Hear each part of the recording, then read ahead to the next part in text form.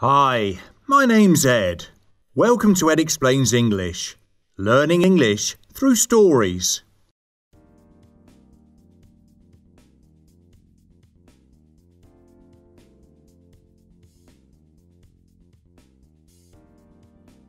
You think life will get easier when you leave school, but of course it doesn't.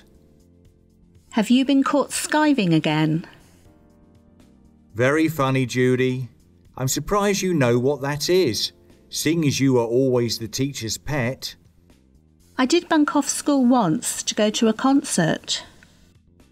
Really? I bet you did an all-nighter, so you could hit the books the next day. Yes, I did. I aced a test if I remember rightly, but I never bunked off again. A short time afterwards I was an upper, and 2 years later I went to uni. That's why your nickname was the Brain, I guess. Maybe. Are you having problems at work? Yes, you could say that. They brought in a new manager, who is just an empty suit. He's brought some digit heads from his old company to streamline hours. Which probably means some of the employees who don't graft enough will get the elbow.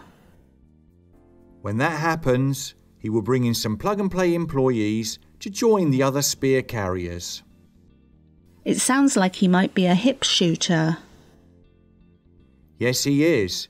The trouble is, there are so many yes men who are happy to agree with his ideas. So what are you going to do, Ed? I'm going back to school. What? Are you serious? Absolutely. A prof from uni contacted me and said that they have an opening for me there. I might be too old to be a whiz kid, but I'm good enough to be his man Friday.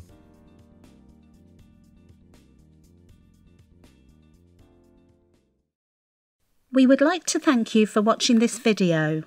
Visit Instagram where you can find complimentary vocabulary for this and our other videos. Please like, comment and share this video with your friends, as well as subscribing. Thanks for watching. Toodle pip!